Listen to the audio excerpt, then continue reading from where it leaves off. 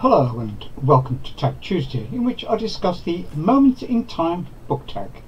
This tag was created by Paul of PK's Books, who tagged me. I will include a link to his channel in the show notes below. Paul asks, can you describe 5 moments from books that have stayed with you and why they have struck such an emotional chord?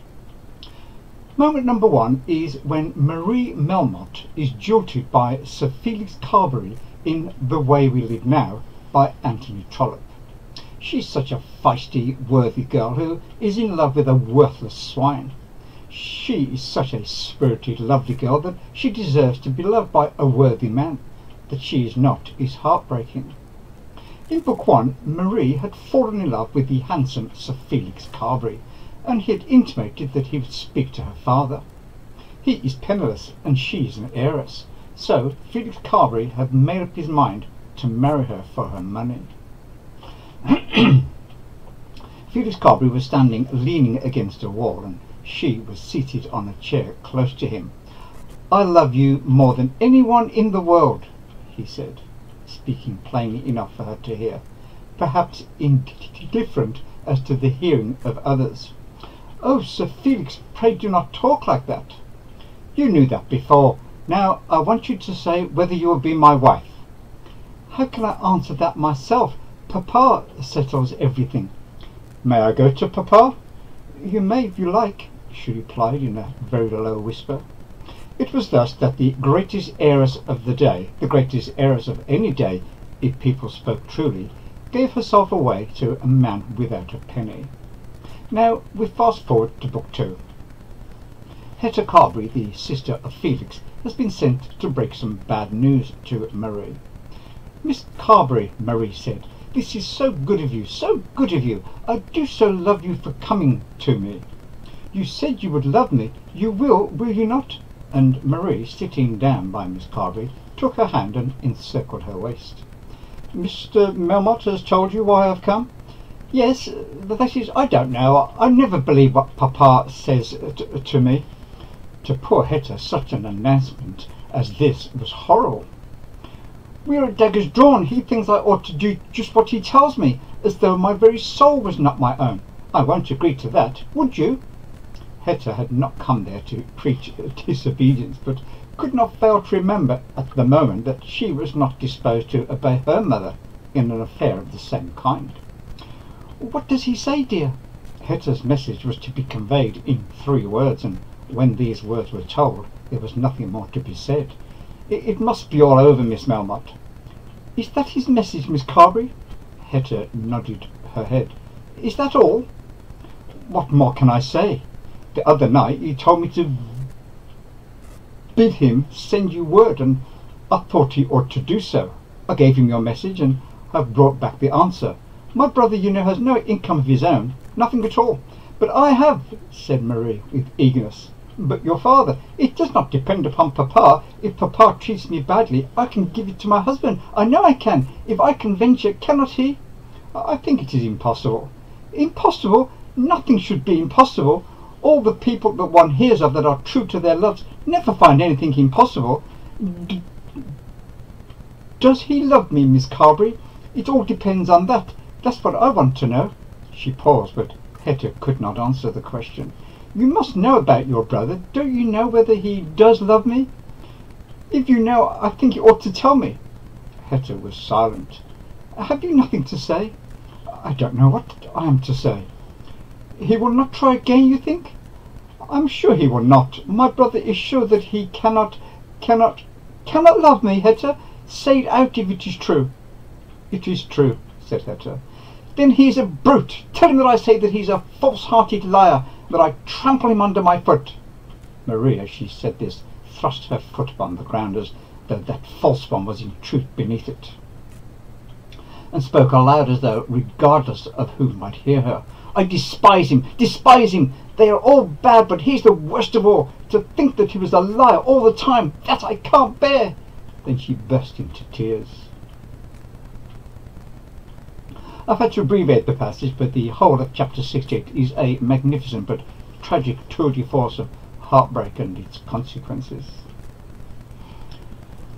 Moment number 2 is when Bombolini is elected mayor in The Secret of Santa Vittoria by Robert Crichton.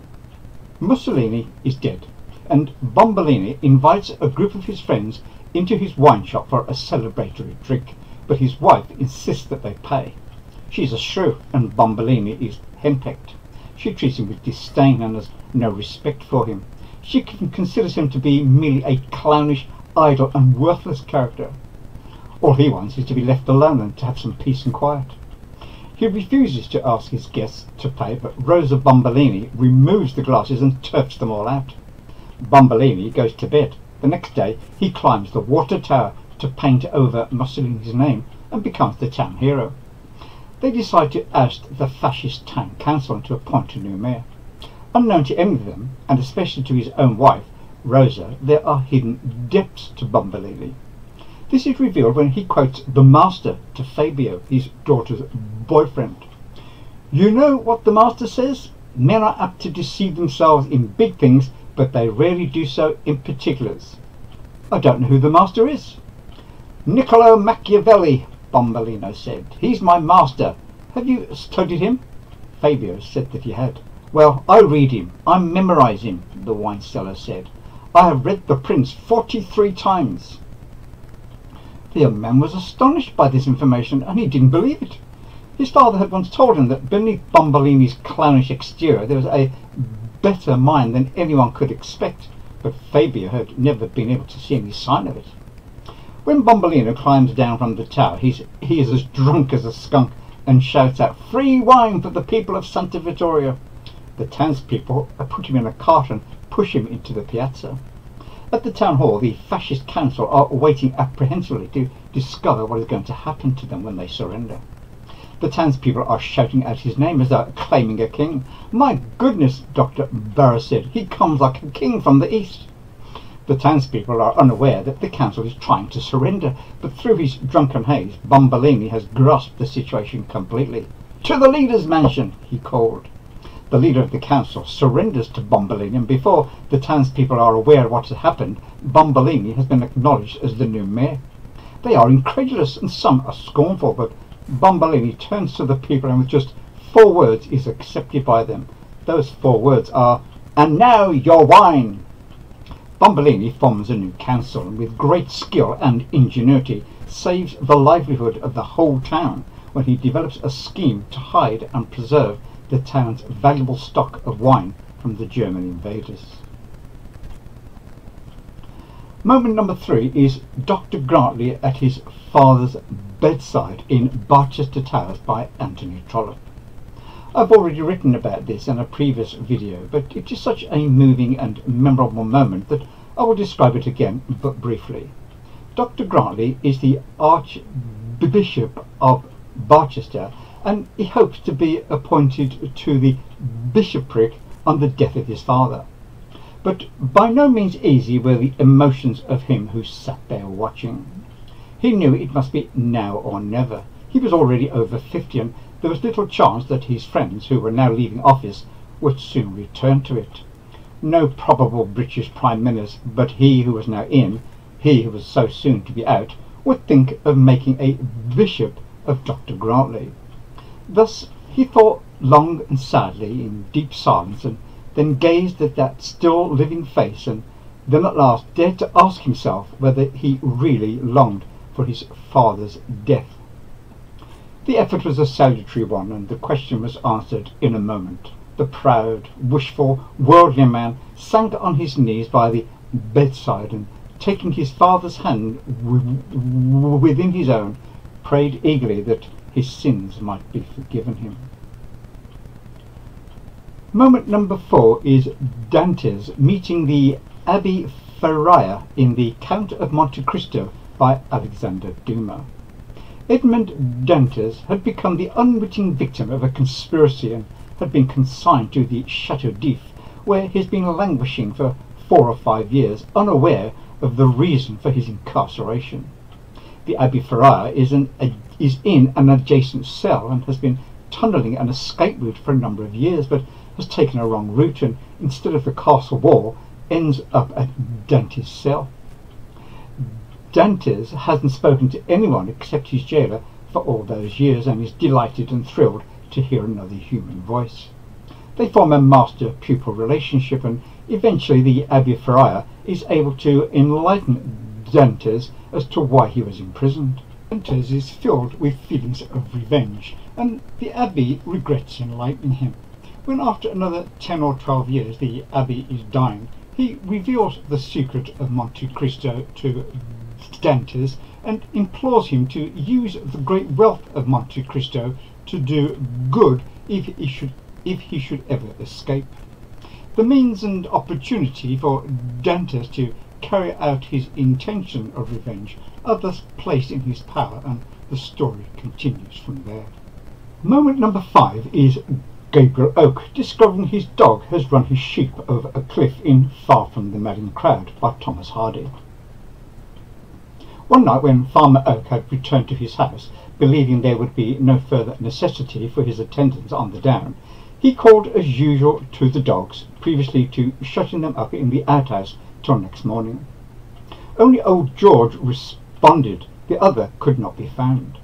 Later, in bed, Oak heard the sound of his flock running with great velocity. He jumped out of bed, dressed, tore down the lane through a foggy dawn, and ascended the hill. On the extreme summit of the chalk pit he saw the young dog standing against the sky, dark and motionless as Napoleon at St. Helena. A horrible conviction darted through Oak. With a sensation of bodily faintness he advanced. At one point the rails were broken through, and there he saw the footprints of his ewes. The dog came up, licked his hand, and made signs implying that he expected some great reward for signal services rendered. Oak looked over the precipice. The ewes lay dead and dying at its foot, a heap of 200 mangled carcasses, representing in their condition at least 200 more. The sheep were not insured. All the savings of a frugal life had been dispersed at a blow. His hope of being an independent farmer were laid low, possibly forever. He leant down upon a rail and covered his face with his hands.